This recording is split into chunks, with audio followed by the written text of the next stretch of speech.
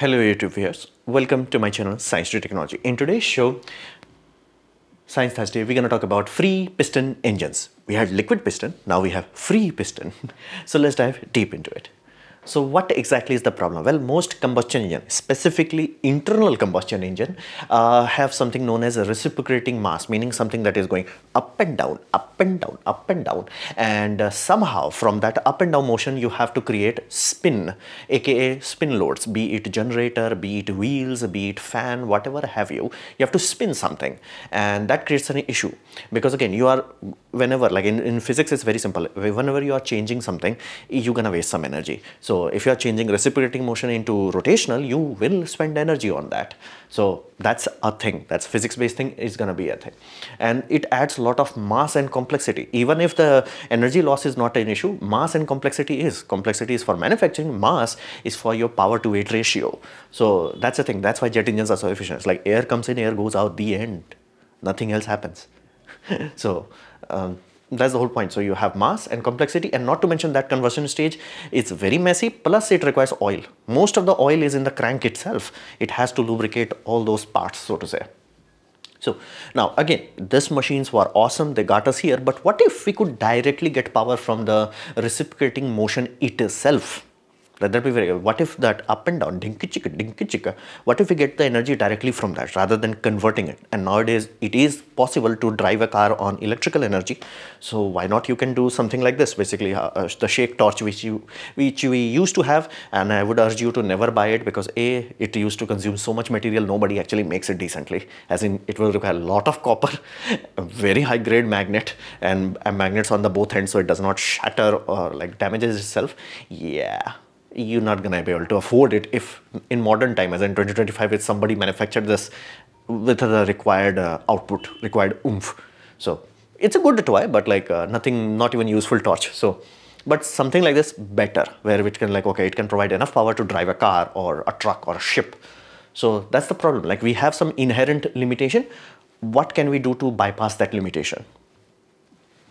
So the oldest design that actually worked was this sort of system. Basically, piston did the job of boom, because you have to understand, this is in 1950s.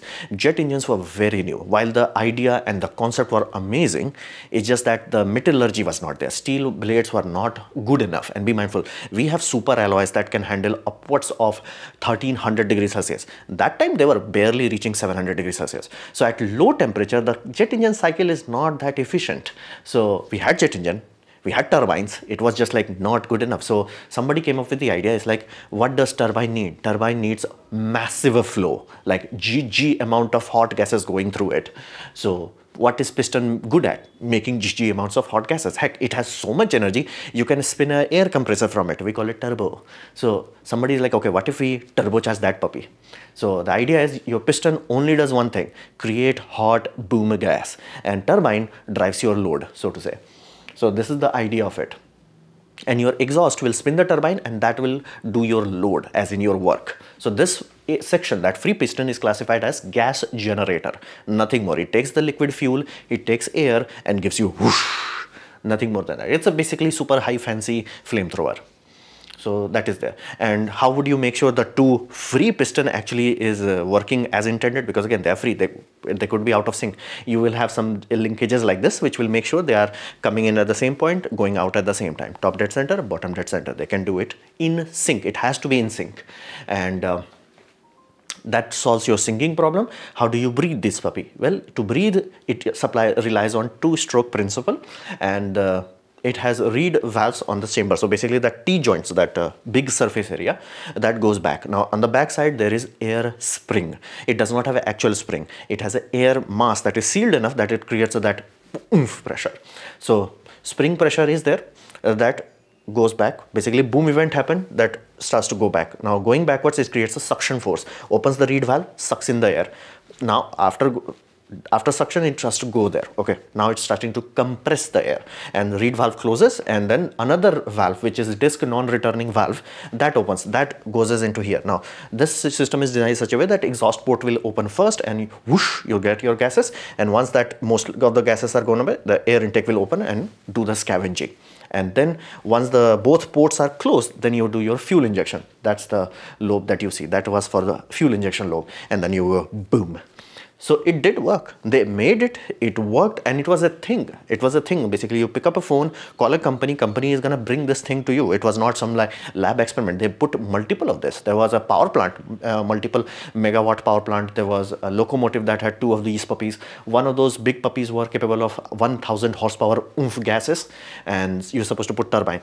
They put this in ore carriers, as in like this is before container ship become a thing. So how would you, the big ships were at that time were basically ore carriers, big heavy things. So the idea was you can have 4 gas generators and you can have 1 massive turbine, and benefit was that you can keep it running and service each of the component without downtime.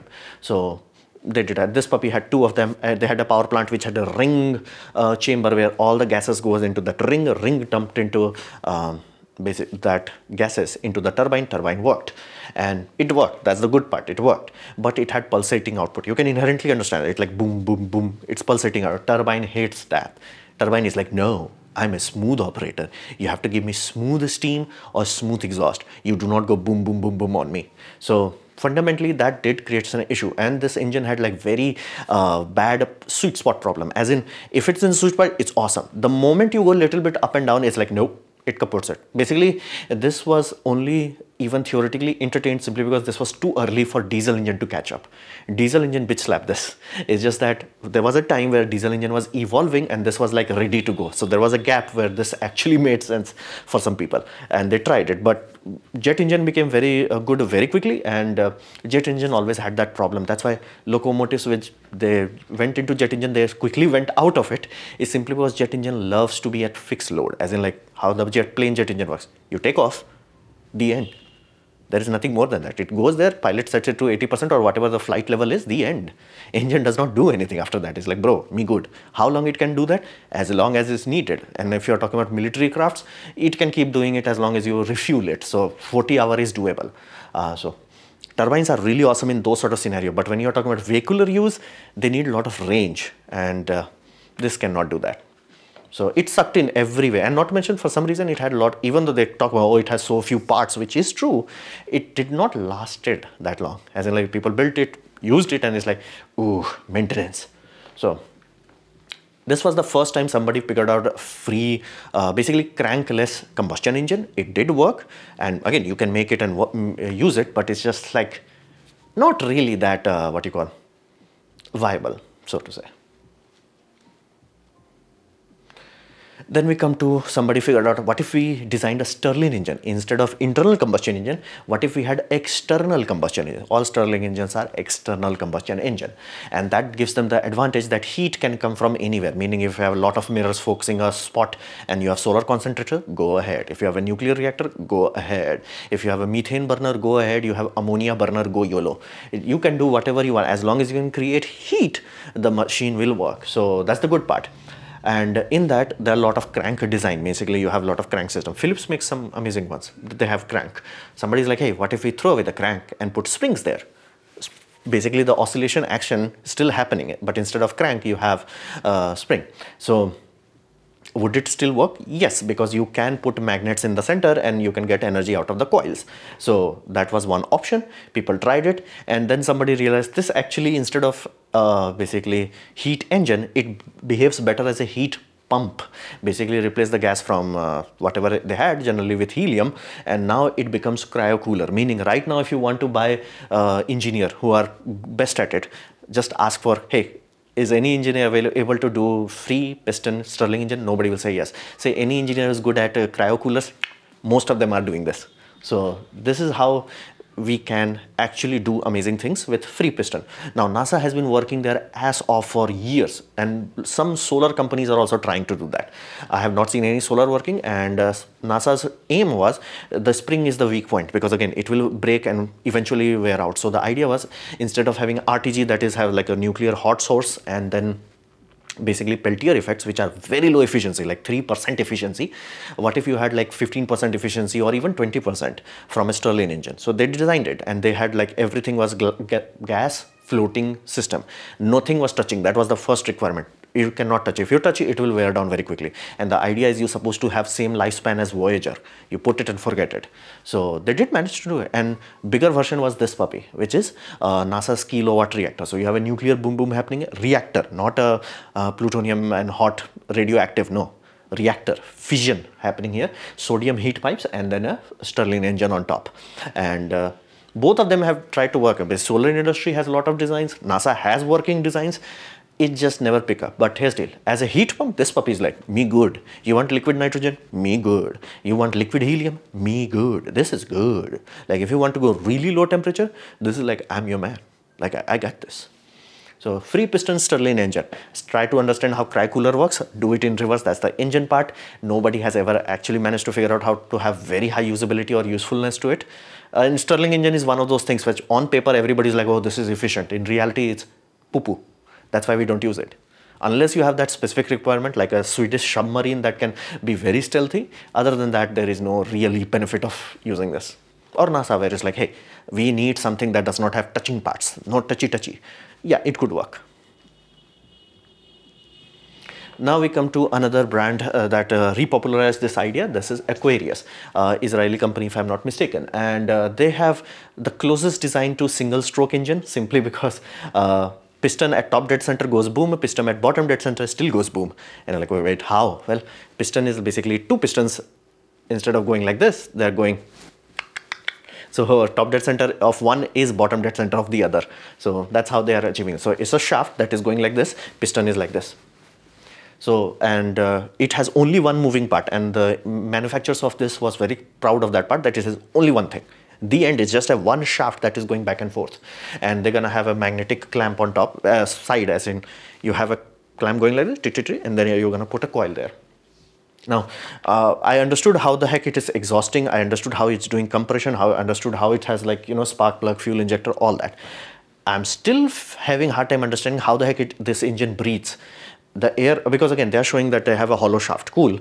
But where the air in the hollow shaft coming from? Because if it's 15 PSI, the moment you put the chamber in, it's not gonna be 15 PSI because the hollow shaft, now you have a sealed system, it will try to, you know, and be mindful, there is exhaust gases there.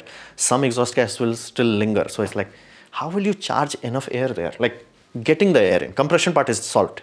How the heck you are getting air in? Because the sports, maybe I could be wrong, is that engineer has designed the CAD model in such a way that you cannot discertain that, but it may work if you have a very long, port, maybe, but that's why, like, again, I failed to understand how the heck this engine breathes. And even with turbo, I'm like, how will it work? As in, it almost looks like it carries the air into the pipe goes and pipe dumps the air into the chamber. I'm like, that could work. Of course, it could work. It's just that it's not enough air because you have to pressurize the hell out of it. Generator is external to this design, and you cannot easily add two of this to balance it out. Why? Because again, the boom event is happening in the center. They have a shaft that is connected on the end, as in like you have a giant plate, and that plate has the magnet and all that is going back and forth. So in their own design, in their own CAD models, they have multiple stacks and they are synced, meaning they are going like this, not like, you know, it's not happening like that. So vibration will not be very stable. So, so what's the update on it? Well, this is real. Nothing after this is real. Basically, the company is almost like in a limbo state. They're like, okay, we're gonna make energy chargers, we're gonna make this. The last update was like, you know, January 2023. So I do not know what the hell happened with them. And again, people who are looking into stock market, they're like, yeah, they might have cash trap issue. So I do not know what the hell happened with it. And again, full disclosure, I do not understand how the heck this engine breathes. So, and again, two-stroke is not an issue, and using both ends of the piston is really clever. So there are some good elements to that, if I could understand how the heck it breathes. But I like the idea that it has only one moving part. That's good. So this is Aquarius, another company that made it popular. Now we come to opposed chamber. We have already talked about opposed cylinders, opposed pistons. There is opposed chamber also. And yes, in free piston design, some companies are also trying that where they have free pistons, opposed piston. But I'm not going to talk about that. So this is opposed chamber. So you have a common mover, basically a rod, and this rod goes back and forth. And both ends, it has pistons, and those pistons are in the chamber. So it oscillates. Now, benefit of this design is that you can have two-stroke and a 4-stroke, meaning you have a choice. You can even do like, okay, this side works on 4-stroke, this side works on 2-stroke. Although I do not have any idea why would you use 4-stroke on this, because it does not have the luxury of 4-stroke. 4-stroke requires very good valve control. Valve has to be synced with the motion. Crankshaft does solve that issue. Like your valve will be perfectly timed. You do not have to worry about it. Like once you tune it, the end, go home. Here, how the heck you control the valve? So this is from Toyota's design, and the valve, they have a giant line saying like, you know, hydro-pneumatic electrical actuator. I'm like, what? Now, to be fair, do we have electrical systems that can open and close puppet valves almost same as like a normal crankshaft? Of course. Can we do it? No. Why not? We can't afford it. It will require too much copper, too much electrical infrastructure to like actually do it. And that's why the company Free Valve was supposed to do that. They still have a giant air compressor. So best I have seen is that people will use solenoid as a gate, where the solenoid is doing the timing, and pneumatic, as in like the air, compressed air, is doing the actual actuation. So that's the most hard part. That's why I'm like not that comfortable with this design of having basically, you know, 4-stroke, because again, how the heck you time it? Because in 2-stroke you can just have ports. You do not need that. Like it will be almost like CV engine's 2-stroke design, where back side of the piston is doing the compression, front side is doing it, and the ports open up. It's not that difficult. It is doable. And again, you can even get that natural aspiration, so you do not need turbo. So 2-stroke makes sense. 4-stroke, I have no idea. And again, given the fact that Toyota has been working on it for 20 years, that kind of proves my point, because I can easily see these things. Everybody's like, oh, this is cheap. I can believe it. The moment you do not talk about valve, I'm like, nah, bruh. Like those valves, they're so small units. Yeah, that's not how it works. And if you use pneumatic systems, most pneumatic systems are not rated for same lifespan as an engine puppet valve. Lifespan has like few zeros missing. So that's the whole thing. That's like, I could see this design working with 2-stroke, because again, the back side could do the compression and you can have port on the side. Again, I have designed this, so designed this as in like 2-stroke mechanism for CV engine. Ron designed it, so I see it and made it in CAD, so I inherently understand it. It is doable, not that difficult. So you can do that. 4-stroke, I have no idea. But where's the engine part? As that is in the center. The common rod has the magnets and you have a coil, and that's how you get the electricity out directly. Now, because it has a complete unit, basically common rod, piston, generator, it's a common unit. You can stack multiple of that, basically make the stack as big as possible, then stack as many as possible, and voila. And this way you can have very good balancing characteristics, because one is going this way, another is going there. So if you have 3 of them, you can balance them out such a way that is like no vibration, like nothing. So there is a university that is working on it. There is a Toyota that has been working on it. But like, again, if they think like 4-stroke's gonna work, I'm like, no. While you can make the design, I'm like, let that be clear. Nothing in physics is saying it can't be done. Engineering is saying like, bro, we can push it. Economics is saying, bitch, please. Because again, you're gonna lose all the economic benefit. You're gonna lose all of that the moment you have to have that electronic valve control with same lifespan as other systems. It is difficult to have a valve that opens and closes and you do not have to think about it. Doing that electrically, ooh. Ask Free Valve. They have been trying it for 8 years. And they're just doing valves. And they're like, yeah, we can't do this with electrical. Have a giant air compressor powering that puppy. And if you're like, why the heck that did not work? That's the reason. It takes so much energy to drive valves fast enough, reliable enough, synced enough that doing it electrically is like brutal. 2-stroke bypasses that issue because it's just like, hey, ports. They open up at the right time, they close at the right time. You do not have to do anything. So this is the opposed cylinder. In 2-stroke, I can put some money behind it. If they're like, no, we're gonna make 4-stroke, I'm out. Unless they specify like how the heck they're running the valve string. So this is opposed chamber, design topologies and all that. So this was my presentation on basically free piston topologies. Hopefully you have liked it, learned from it. In that case, please hit the like button, share it amongst your friends. That will help me a lot. If you didn't like it, didn't enjoy it, I urge you to press dislike, press it twice to show me extra disappointment. Please leave a comment because I do try to reply to all of them. Subscribe, press the bell icon if you're free, and as always, thanks for watching.